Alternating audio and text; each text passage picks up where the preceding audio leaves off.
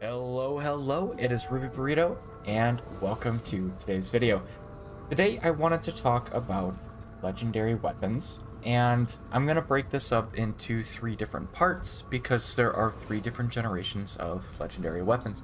We are going to start with Gen 1, which actually was around when Guild Wars 2 came out. And before we talk about the how, let's talk about why real quick. So, aside from the aesthetic, because these weapons are very cool, you can see Frostfang is a beautiful weapon. It has a nice little individual movement here with the jaw, and you've got Frost coming out. Incinerator has its own. Minstrel has its own. You've got music here. Eternity is going to have its own visual effects. Each one is going to be unique. These, while technically a set because they are all legendary weapons, they don't look the same, so that is something to keep in mind when looking at these weapons. The main reason why they're useful is because of the legendary armory. So recently, ArenaNet made it so that once you unlock a legendary weapon, it is actually unlocked for every character on your entire account. So I have access to every legendary weapon, so anytime I need a weapon, I pretty much have a full stat one. That is stat selectable. That is the other key. I can change the stats on this weapon, on my staff, whenever I want. So it's very, very useful for me. And you can see I can just toss these on. If I right click customize, I can select this. They don't have stats right now. I can apply Vipers to everything, and now they have Viper stats. Very useful. There are two ways to get Gen 1 legendary weapons. The first is the trading post. You can see I could just buy the Juggernaut.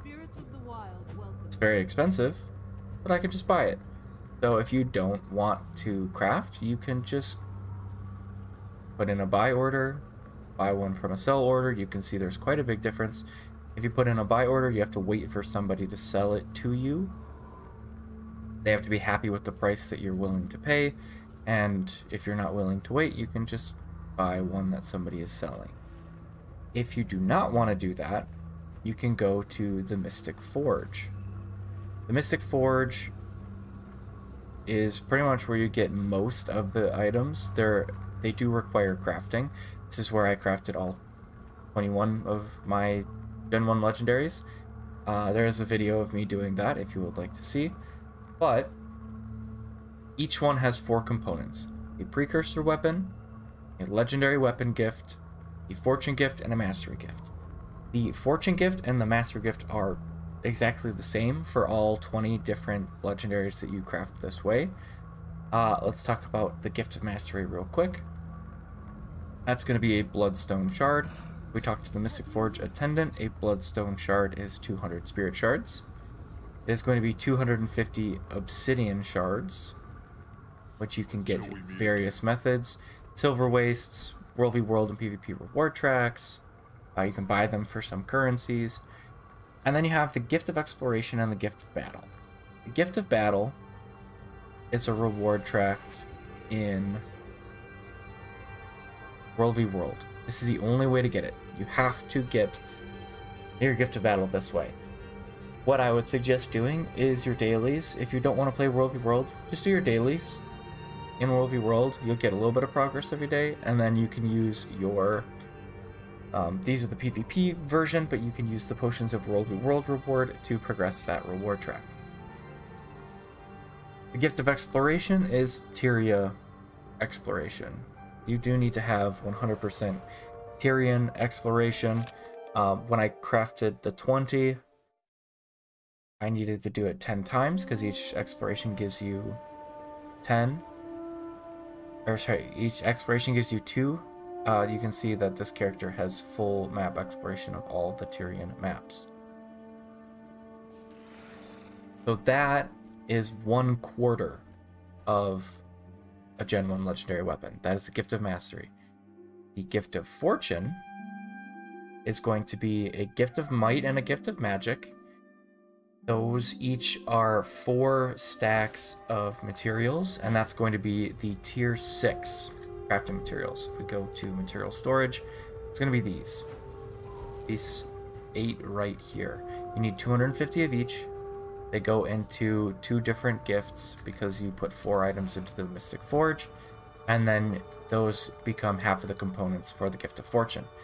You need 250 globs of ectos. I guess the easiest method to get those is by salvaging rare gear, and then Mystic Clovers. Mystic Clovers you get from PvP reward tracks, World reward tracks. You can get them from Drizzlewood Coast. You can get them from the Mystic Forge if by using Mystic Coins. You need 77 of those. That makes up half of the items you need for a legendary. Now, the other easy one to talk about is going to be the precursors. So I had been talking about Frostfang here. The Frostfang precursor is going to be Tooth of Frostfang. There's several ways to get this.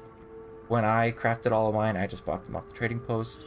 But you can also put 4 exotic weapons, 4 exotic axes into the Mystic Forge, and hope that you get the Tooth of Frostfang out. You also can hope to get them from pieces of rare unidentified gear. You can get, in the Mystic Forge, it's not just exotic gear, it's also rare gear. It has to be level 75. I have not done this method. Other people have. Quite a few people have. They keep going up on the trading post, but I don't have the patience. And it's also pretty much gambling because it's not a guaranteed method. And you can also get it from drops. I've had, in all of my hours played, I've had 1 precursor drop, and that was the legend years and years and years ago. So that's also not a very reliable method to get them. The final legendary gift is going to be the specific legendary weapon gift. So if you look at the Gift of Frostfang, it requires a Gift of Metal, which requires you to have weapon smithing up to 400, and it's a stack of 4 different types of metal. So weapon smithing, it'll be a stack of orichalcum ingots, mithril ingots, dark steel ingots, and platinum ingots.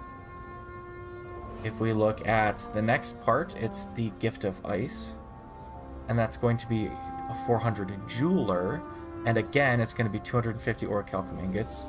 It's going to be 100 glacial lodestones, which are down here, and corrupted lodestones. Those you can get from a whole bunch of places, but you can also just buy them on the trading post. And finally is the Gift of Sanctuary. That's a specific dungeon gift. We come to the dungeon merchant. We say what armor pieces you have for trade. This is from out of the waves. It's the weapon merchant, isn't it? Yep, I always mix that up. That's what weapons do you have, and we'll look at Honor of the Waves. And here you go, Gift of the Sanctuary. You get, they recently did an overhaul, so Tales of Dungeon Delving you can get from any of the dungeons, and you can also get them from,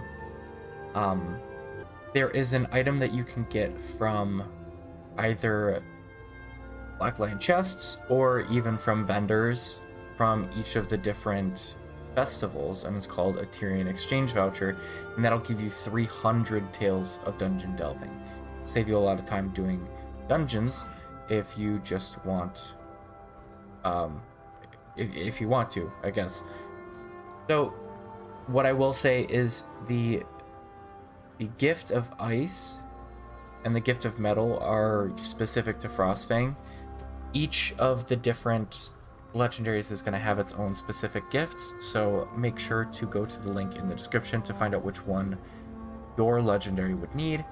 Final 2 items you need are 100 icy runestones, which is straight up just 100 gold. There is a vendor in Frostgorge Sound by where the Claw of Jormag spawns, and you just go to him when the event's not active. I can show you where that is. It's right next to the Earthshake waypoint. There is a vendor right here across from where the Claw of Jormeg lands. And the last item is going to be a Superior Sigil of Ice, which is a handful of silver on the trading post. Once you have those 4 gifts, you put them into the Mystic Forge, and that's it. That's a Gen 1 legendary. The 21st legendary is going to be Eternity. Eternity is special because you have Twilight here. This weapon always looks like this. Then you have Sunrise. But Eternity, up here, changes depending on the time of day. So during the daytime, it'll look like Sunrise, and at nighttime, it's going to look like Twilight. These two are Gen 2 legendaries. The rest I have are Gen 1s here. But that should wrap it up. If you guys have any questions, please let me know down in the comments. Otherwise, thank you guys so much for watching. Thank you guys so much for supporting. Please feel free to like, comment, and subscribe to support the channel, and we'll see ya in the next one.